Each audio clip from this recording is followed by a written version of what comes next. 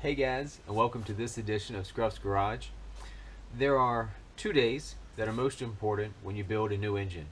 The first, as you probably saw the video already, is when you start the motor for the very first time. It's a big deal.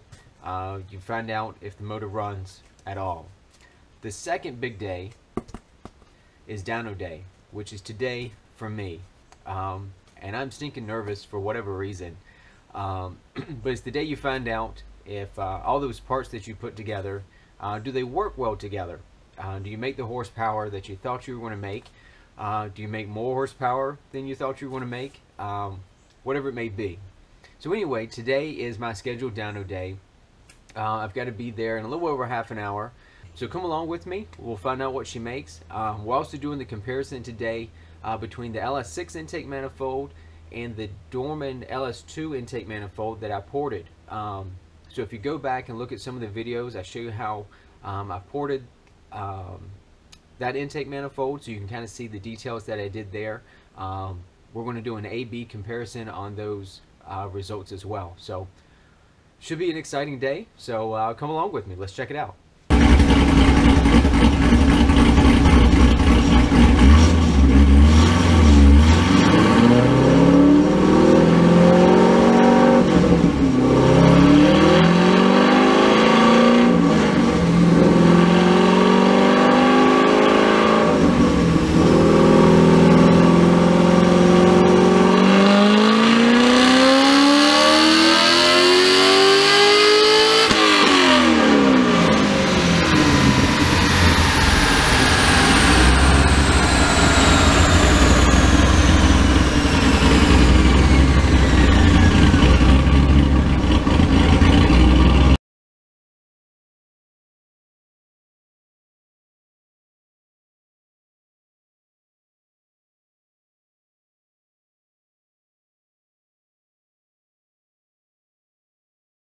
Okay, so you just saw the dyno run.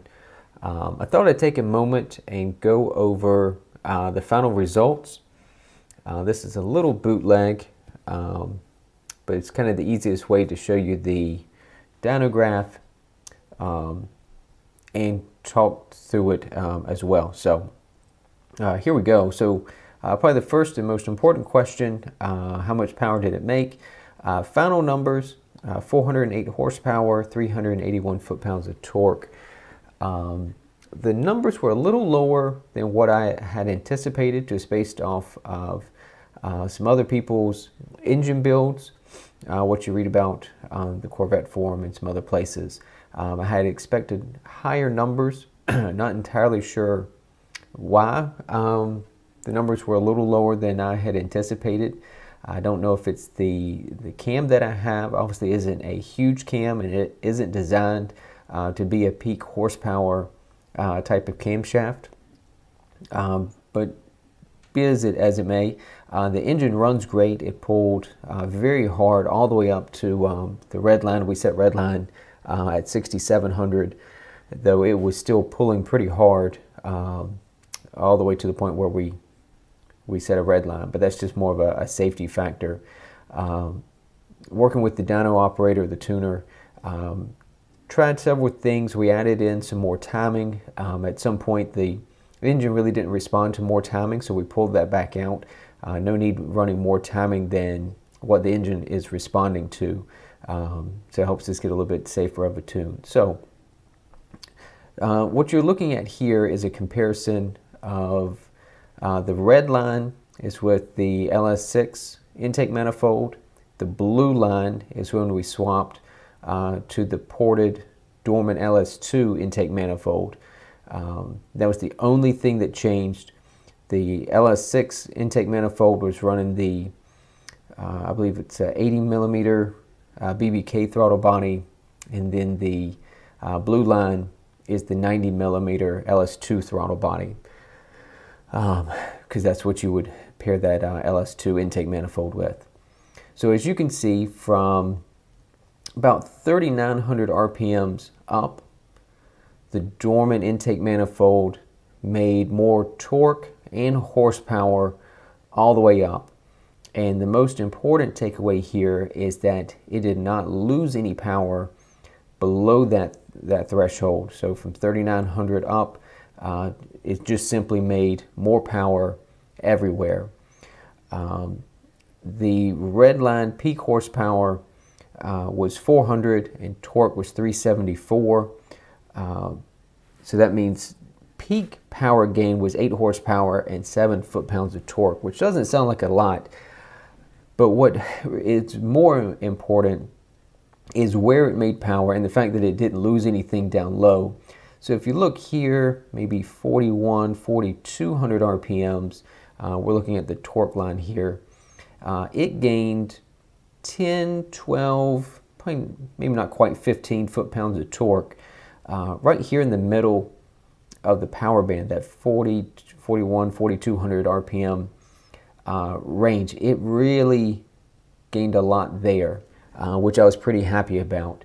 The LS6 intake manifold really sat pretty flat from maybe just over 3,500 RPMs to 4,200 RPMs, and didn't gain a lot in the torque. But the Dorman intake manifold from 3,900 already started gaining torque again.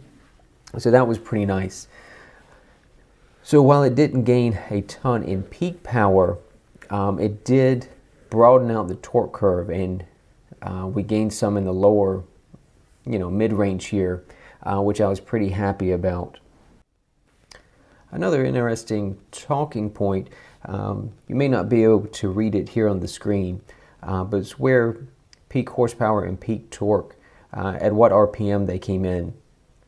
So the Dorman LS2 intake manifold versus the LS6 intake, it moved the peak horsepower RPM up from just over 6,000 RPMs to 6,300, and the torque peak moved from just over 4,800 RPMs to about 5,100 RPMs.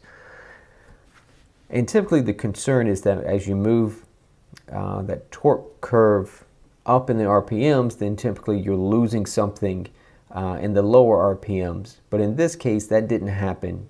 The lower RPMs are spot on. I mean, absolutely no change before 3,900. So we didn't lose anything. We only gained power, horsepower and torque from 3,900 up. So there's really no drawback to running that intake manifold, and the larger throttle body as well. And obviously if you had a larger camshaft, I think these the difference between the LS6 and the Dorman LS2 gains would get even larger, the higher horsepower motor that you had. The other interesting thing, so I also went back, see if I can pull it up. So from the previous owner, you probably can't see this very well, but I had an old Dyno Graph. Now this is all the way back from 2004. The previous owner included with the car a Dyno Graph. So the old motor made 370 horsepower, 370 foot-pounds of torque. And by the way, both of these are SAE numbers. So that's a corrected number. The standard numbers, which are a little tougher to compare, but standard is what the motor made right then and there on the dyno. SAE corrected numbers, corrected to a same temperature and elevation, barometric pressures. There's a number of factors there, but it helps make dyno numbers a little bit more comparable. So someone close to elevation, as I am in North Carolina, could compare dyno numbers with someone at a higher elevation, maybe in another state, and takes out some of the variables of temperature or humidity in the day you happen to run on the dyno. So anyway, these are SAE numbers, both on the old motor and of course the dyno run I just had done. What's interesting, just to point out the difference, so really here I'm comparing the old motor to the new motor, and you say, well, it only picked up 11 foot-pounds of torque at peak numbers, and that's very true. What's interesting though is where it gained power. So I was comparing, I don't have a good way to overlay these two dyno graphs, but I was plotting some of the points, looking at, you know, horsepower and torque at the lower RPMs, 3,000, 4,000 on up.